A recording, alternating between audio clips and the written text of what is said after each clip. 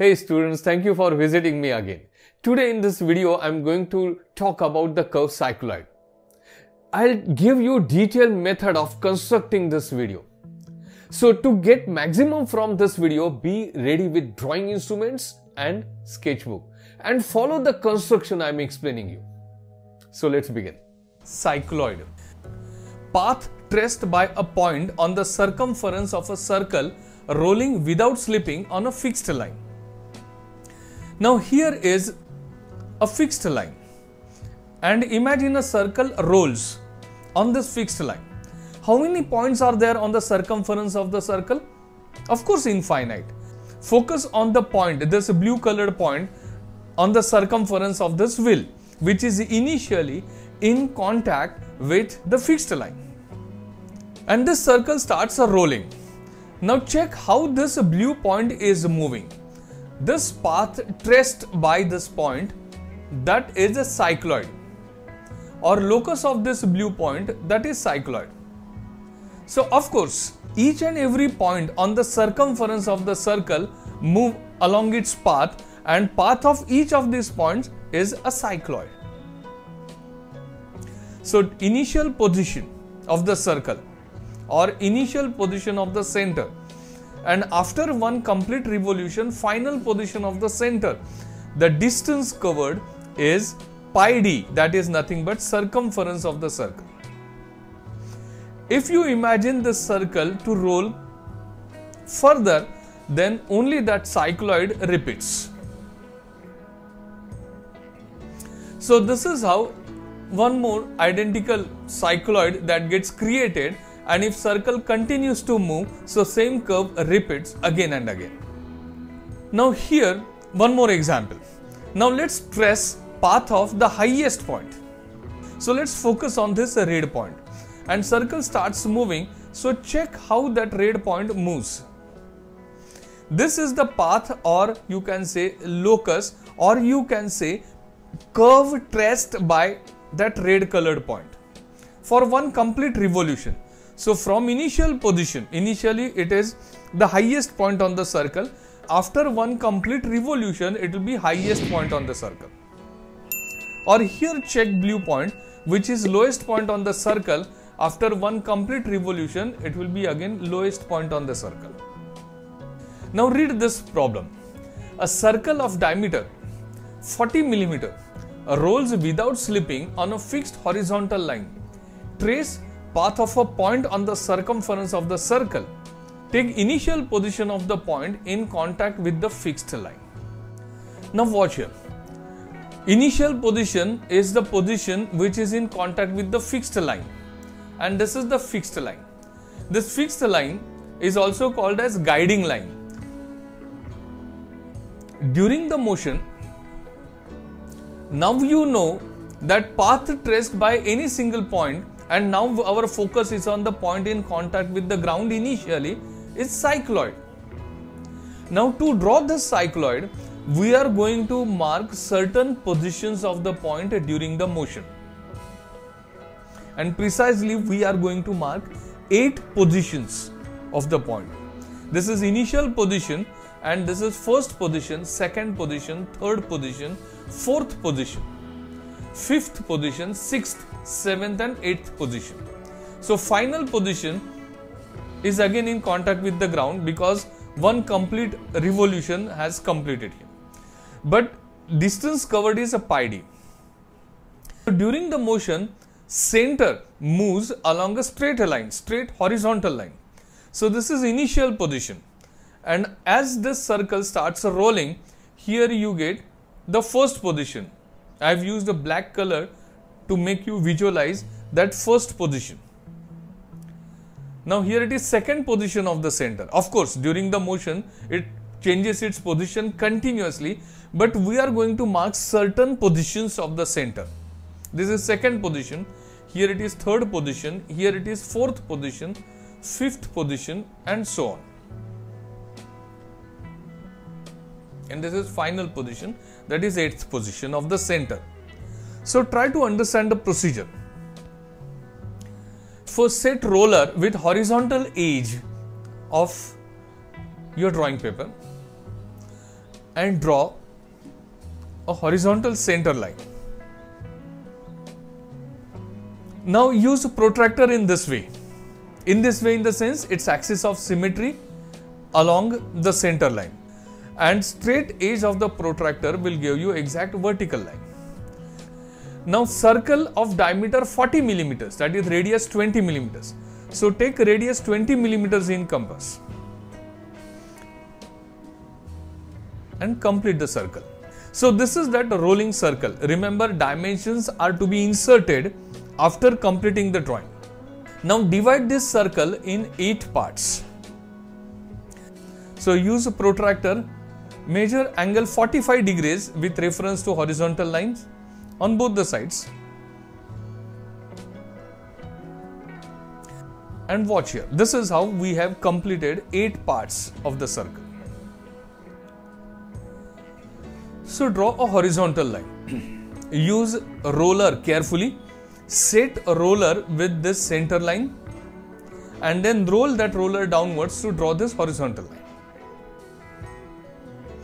This is that fixed line on which this circle rolls. Now visualize direction of rotation. So it's clockwise. This is initial position of center, and now center is going to move along this horizontal line rightwards, and this circle is going to rotate in clockwise direction. Now in the direction of rotation, you are going to label these 8 points on the circumference of the circle. What is initial position? In contact with the ground, and that is 0th position. So I have labeled that point on the circumference of the circle which is in contact with the ground or that fixed line as 0. And then in clockwise order, because that is the direction of rotation, label the points on the circumference of the circle.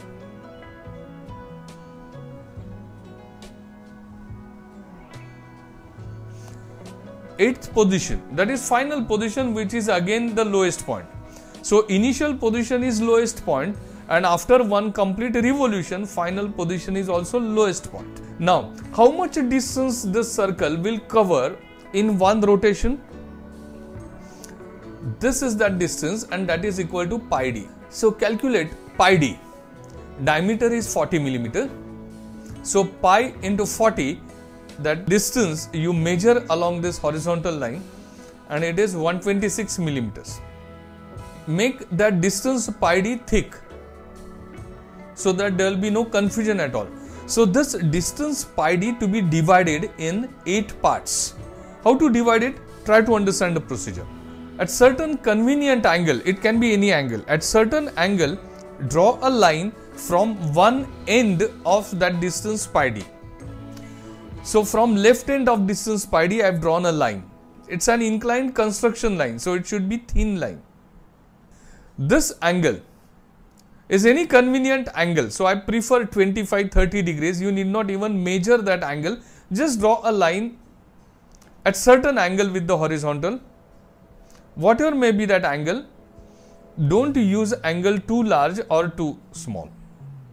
Now take certain distance in compass. Whatever, any convenient distance. So say with reference to this diameter of roller 12, 13, 14 millimeter, that's enough. You must be able to accommodate 8 divisions on this inclined line. Accordingly, you take that convenient distance. So at this distance, you need not take measure it properly. Take any approximately say 12 to 15 millimeter distance and mark 8 divisions on this inclined line.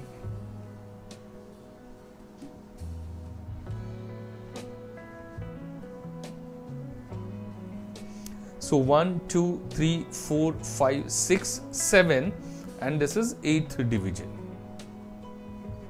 Now join end of the last division with end of the distance pi d. Now set roller with this inclined line and roll it. And this is how from each division you have marked, you should draw parallel lines. So continue with this procedure.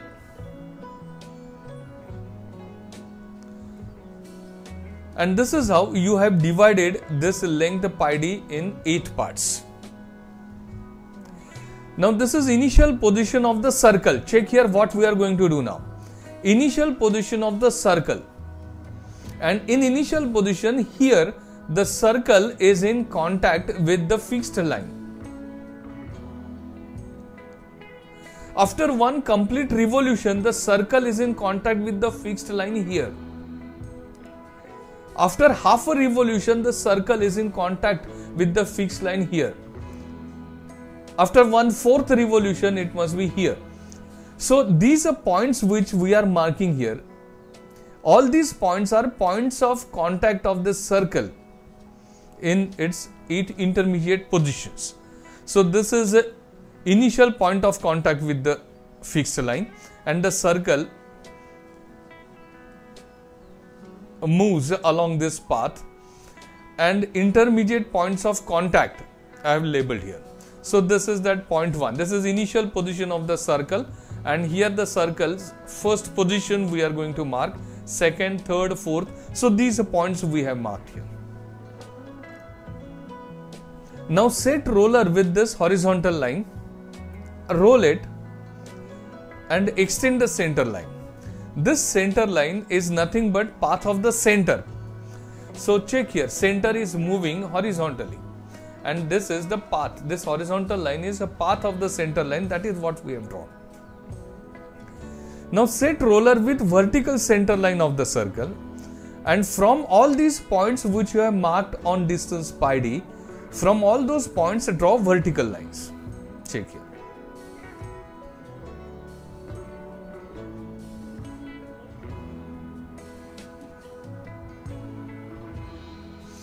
And this is how you proceed.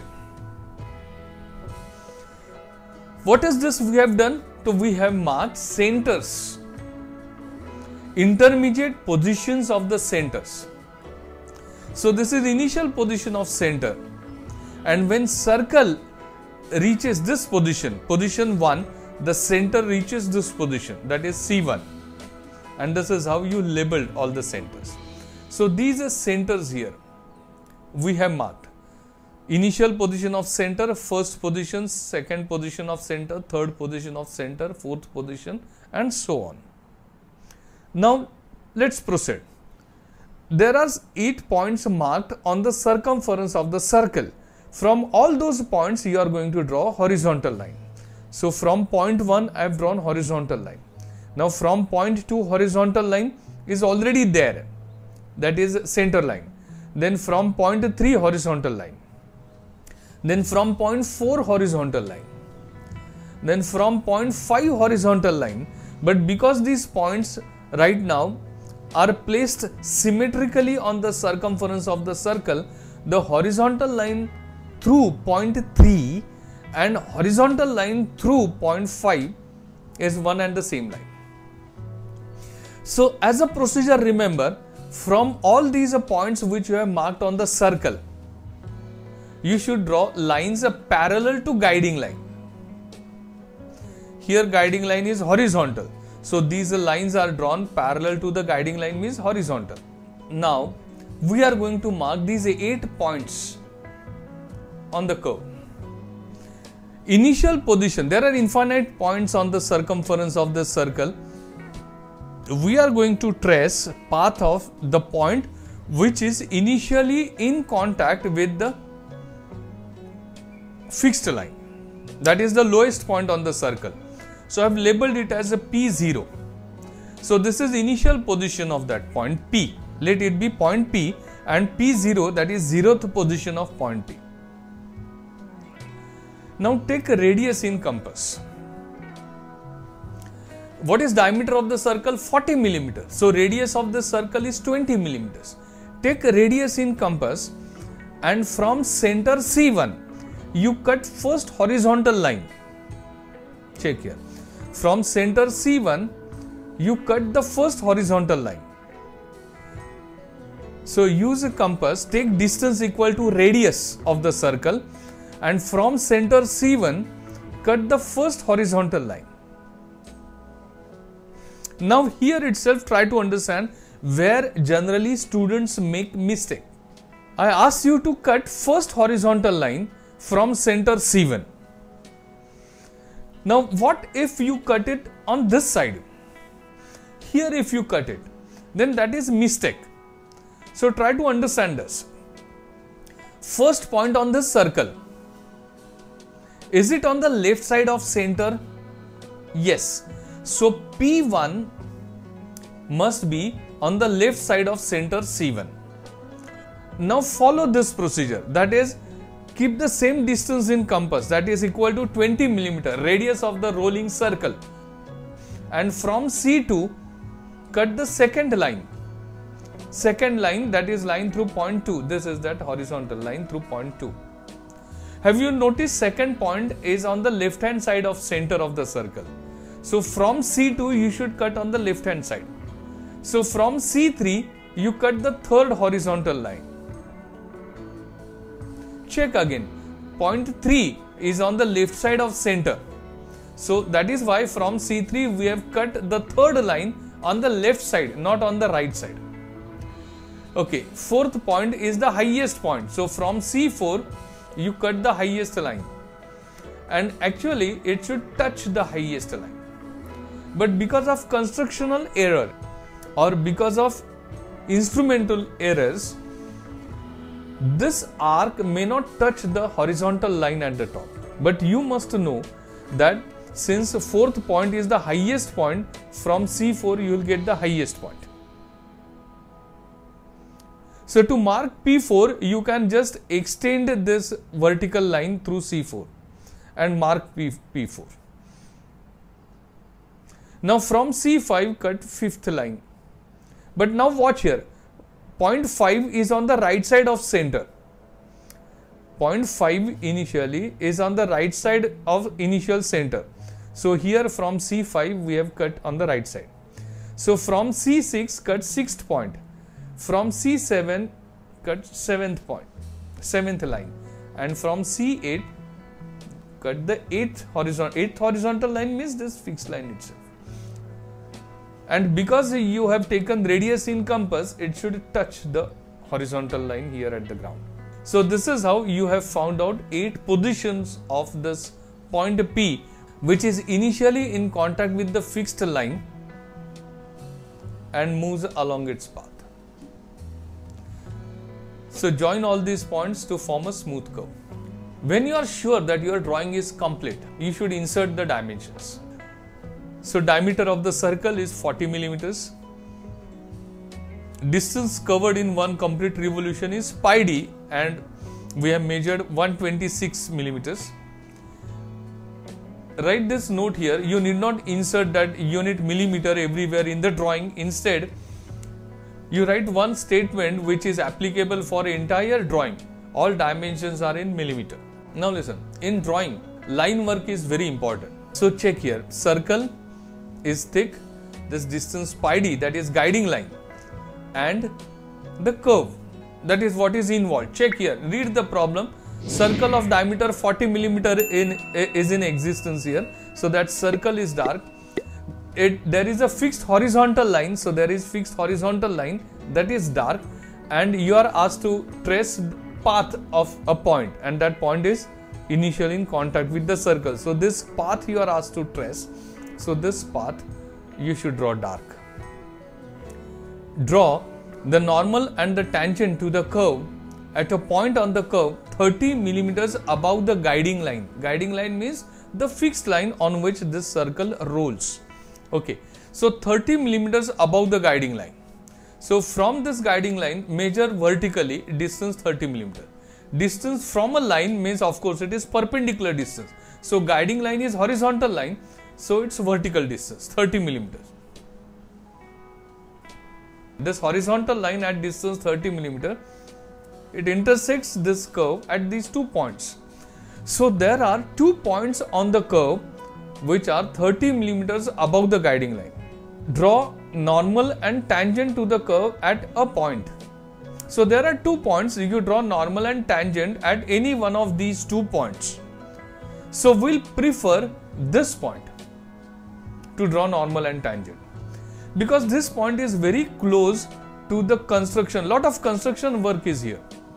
will prefer this point. So let's draw normal and tangent at this point. So this is the point which is 30 millimeters above the guiding line. Try to understand the procedure.